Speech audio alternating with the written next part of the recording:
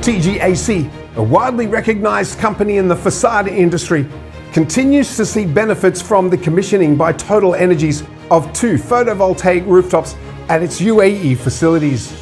In May 2021, TotalEnergies commissioned a 435 kilowatt-peak solar photovoltaic rooftop at TGAC's Façade manufacturing facility. The solar project produced over 700 megawatt-hours of energy in the first year of operation, powering 95% of the factory's energy needs. In June 2021, TotalEnergies commissioned the second project at TGAC's new glass processing facility. The 1.24 megawatt peak solar photovoltaic rooftop was expected to produce over 2,000 megawatt hours per year, covering more than 40% of the facility's energy requirements. Both projects have reduced TGAC's carbon emissions by over 1,000 tonnes of CO2 each year, equivalent to approximately 30,000 trees planted yearly.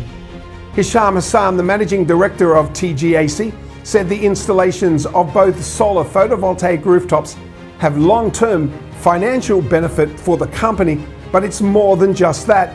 He said that he wants TGAC to be a company that contributes to the environment and a more sustainable future.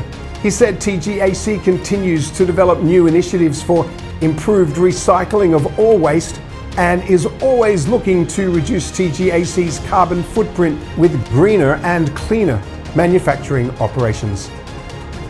TGAC is making a positive environmental impact as a result of this solar installation.